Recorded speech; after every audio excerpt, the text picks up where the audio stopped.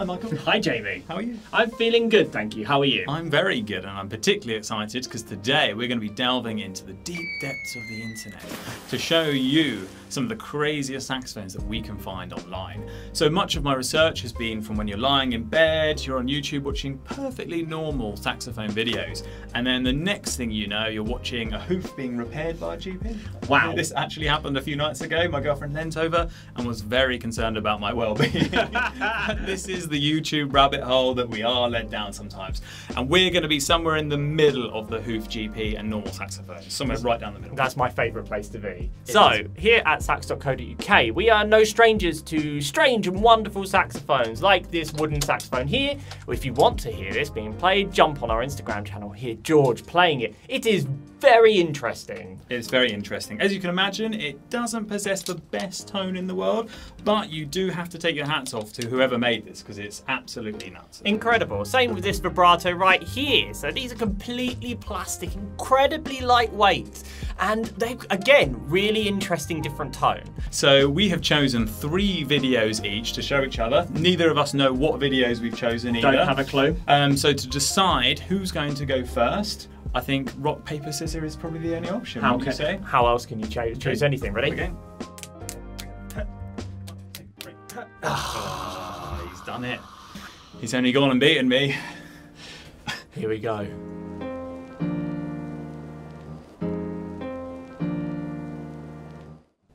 So, for this video, we are going to be ranking our videos from a scale of 1 to 10. So 1 is very much on the normal scale of saxophones, so what you would typically find in the shop.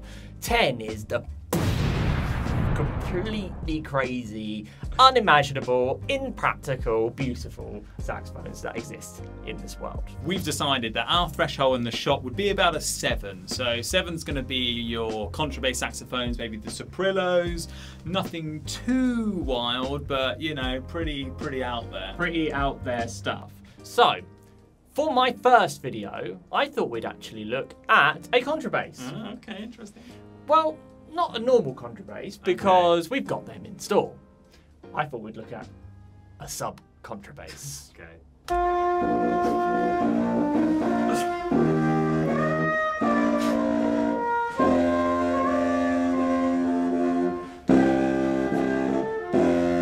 Okay, to start with, the bell is ridiculous. You could fall down and get lost for weeks, couldn't you? Yeah. This thing's absolutely nuts. I mean, this is like a YouTube classic. For me, this was one of like the first videos, saxophone videos I remember going viral, and you can see why. I mean, that thing is absolutely nuts. It's chonky. It's a pad that's just like this.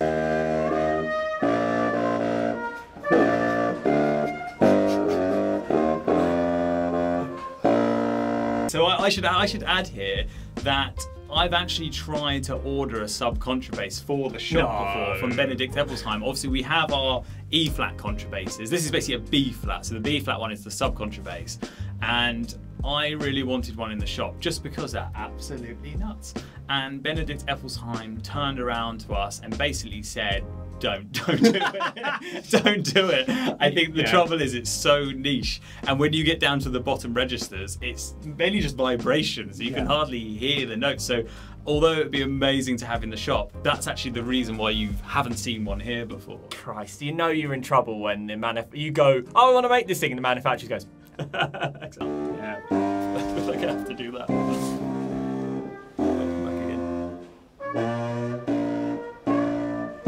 Right, so this is up to me to rate it, yes, because I haven't do. seen what you had prepared. So for me, I would give this an 8. An 8? And my reason is an 8. I know it is absolutely insane, but I feel like the fact I've tried to order one for the shop only just tips it above the 7 threshold. That's fair. Yeah, something I did want here, I was advised against for good reason. So it gets a solid 8 from me. I'll take an 8. So, sub-contrabass gets an 8. Okay, so this is one of the most obscure saxophones I've ever seen, and I actually don't quite understand why or how it works. I even went into the technicians to ask them why. Why? And even they couldn't give an explanation. So actually, if any of you out there know why. Yeah. Get in the comments, tell us why. Get in the comments and tell us why. So, okay, I'm going to show you. You ready? Okay.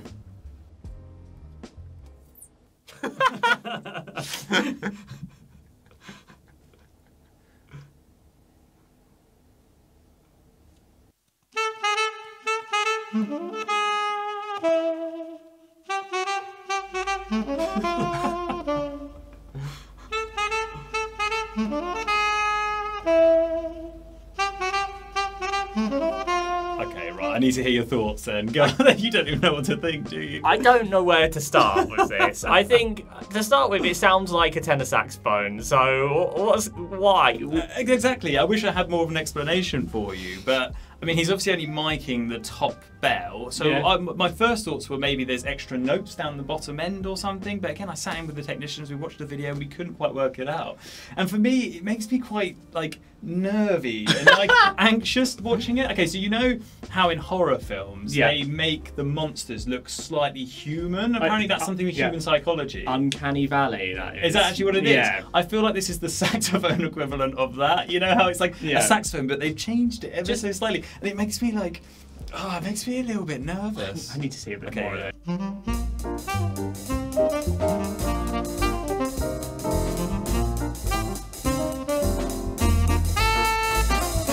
Okay, so I mean, it sounds like a normal saxophone. It does sound like a normal saxophone. Yeah, it sounds great. He's playing it really well. This is actually a really great video. There's loads of bonkers saxophones in here, but for me, this was the one that stood out. That is completely wild. Okay, so go on then, get onto it. What's your rating? You see, I'm conflicted with my rating right now. It's clearly mad, but it does sound like a normal saxophone. That is true. That is true. So, I mean, I'm gonna give it a 7 because it is crazy. 7? It's crazy. But you got the sound as well. It's not. I'm not sure about Michael's rating. It doesn't sound crazy enough. Get in the comments if you can tell me. But I'm giving it a 7. Okay, so for my video number 2, I have decided to go with something that looks quite normal, actually. So I've decided to go with the linear chromatic tenor saxophone. Didn't even know this was a thing. Now, before we look at the video, I just want to quickly run by. So when the saxophone was invented and built and all that kind of stuff, it was mostly based around the C major scale, and then sharps and flats are built around that, so you chop them in. With the chromatic tenor saxophone, the theory is that you build it around a chromatic scale rather than a specific scale. Yeah. And that should make your life easier. I actually think it's quite a good looking thing. Okay. I also think Jim Schmidt in this video is nuts, and I think I love him. Okay, I can see why I've chosen this already. Yeah, so I just want for Jim Schmidt alone.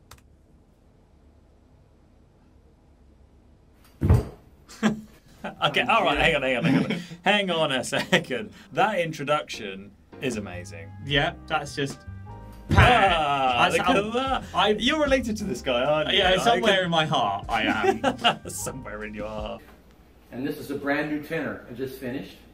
It's got the linear chromatic fingering system.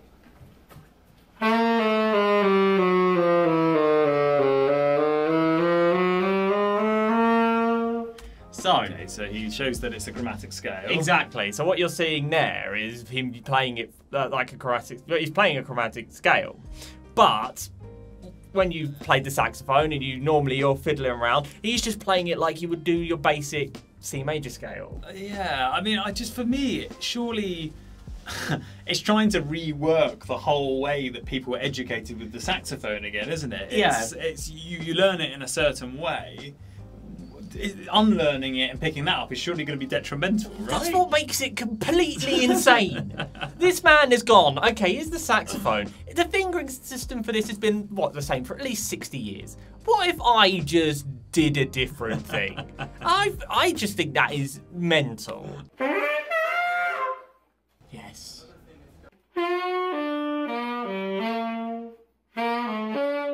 He's playing it with enough confidence that it makes you a little bit more convinced, but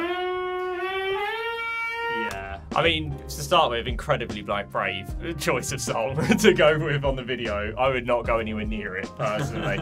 I just think, as I say, if you look at it, as any other saxophone, you'd be like, that's just your tenor saxophone. Yeah. But I just think the amount of engineering and effort that's gone into making this a chromatic saxophone is just borderline insane thing to do, and I love it.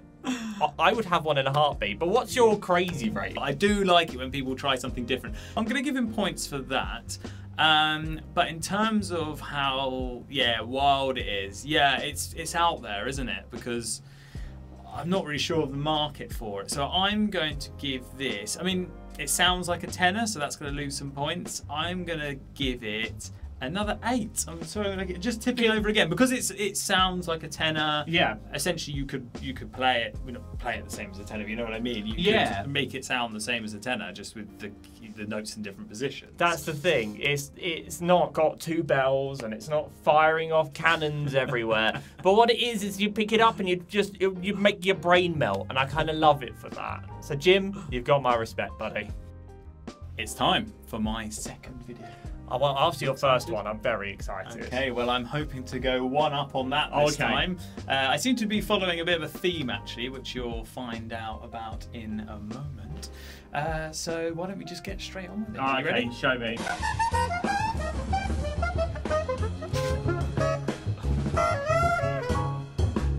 2 mouthpieces. It's Joe Lovano. What are you doing, Joe? Got any guesses? I have no idea. I'll guess. From the sound of it at all? The sound is. It does sound like someone slapped 2 sopranos together. I love it.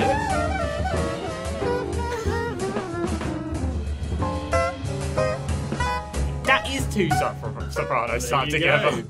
This is the Aulochrome. The Or Aulochrome, however you're potato, however you're meant to pronounce it. So there it is. It's 2 sopranos strapped together, made by Francois Louis, who we sell his mouthpieces. He's a mouthpiece manufacturer. We've been selling his ligatures as well. Okay, sorry. How'd you get from reeds, mouthpiece ligatures, slap 2 sopranos together? You get bored. You're bored, I think. But this is interesting, actually, because it's really split opinions in the shop. I showed this to a few of my colleagues as well, who are like really heavily into their jazz. Must say, obviously, Joe Lovano, an absolute jazz giant, incredible player.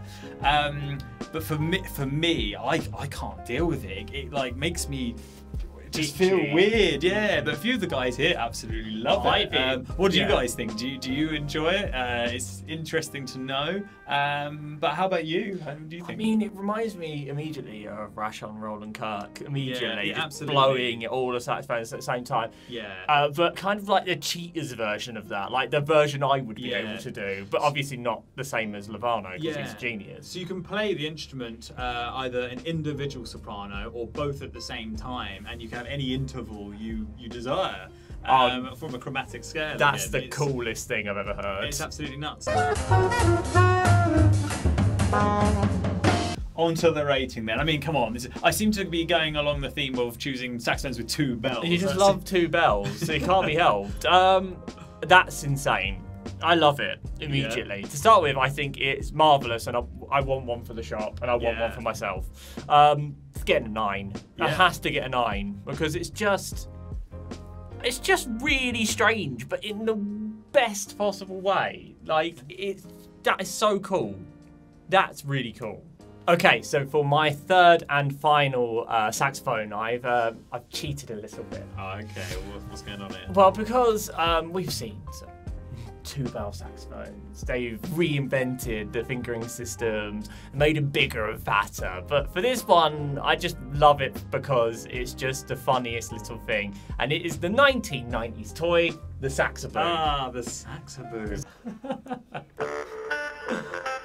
1, 2, 3, 4. 1, 2, 3, mother. Oh, I love Jack Black. So good. I mean, it sounds better than some Winston, so give it that. But so with this, Do you actually? I see he's not pressing any of the keys or anything. Do you just blow down it? It's like you say, it's a kid's toy. I've never played one of these. I've never seen one in real life. Yeah, so it's an incredibly rare instrument now. These are very sought after. Yeah. But basically, each of the different buttons has different like audio prompts. Okay. But if you know what you're doing, you can blend them quite nicely together. There is actually like a shocking amount of musicality to it, as you will see in the next part of this video, which is why I chose it. Oh, there we go. With the band as well. It must have some sort of like loop pedal on it as well. They've got it like rigged up to some effects. I mean, it's just so good actually when you see something that's that basic, you know, a kid's toy, put into another context, made some fun. But it just shows you can make music with anything. Okay, so I love Jack Black. I was a big Tenacious D fan. The Sax-A-Boom, it's obviously a kid's toy, but it's just good to see that you can use it in a, well, comedic but professional context, which is fun. I'd listen to that. I mean, we should probably try and get hold of one, shouldn't we? Oh my God, we should get hold of one. I'm gonna just, I don't know. The thing is it crazy? Is it crazy? Again, is it crazy? It is. Would I have it in the shop? I wouldn't sell it in the shop, but I'd have one in the shop. So I'm actually going to give it a 7 for my final video. It actually features one of our colleagues. Does it? Who we call the Tone King. The Tone King himself. The Tone King himself, because he does have a lovely tone. He does have a lovely tone. So don't let this video put you off his skills, because the saxophone is quite unique. Okay. Are you ready to see it? I don't think I am, but let's do it. You are ready, so here we go.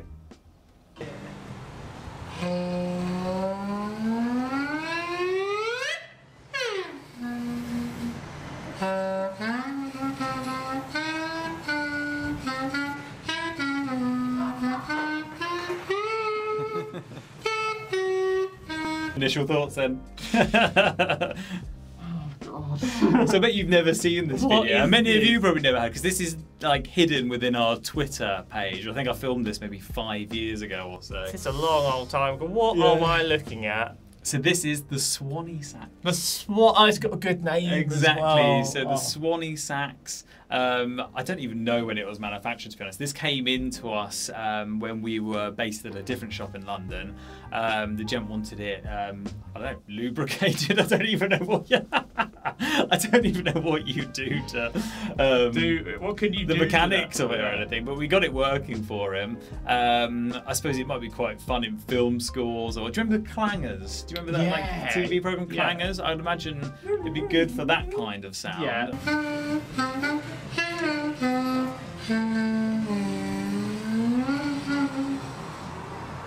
Why do you think this didn't catch on? Oh God, I don't know if I'm honest with you. It's like all of the fun of like a kazooie sort of style sound, but with the look of a sax. That's so weird, isn't it?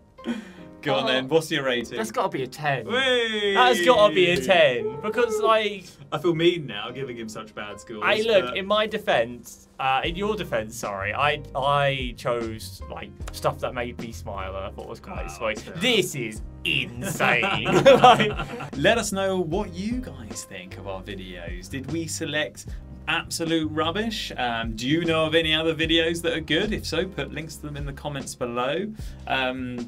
Do hit the like button if you enjoyed this video. If you didn't like it, hit the dislike video. It's always good to know when we're, not on the right tracks. And if you do dislike it, we will ban you. See you next time. Bye-bye.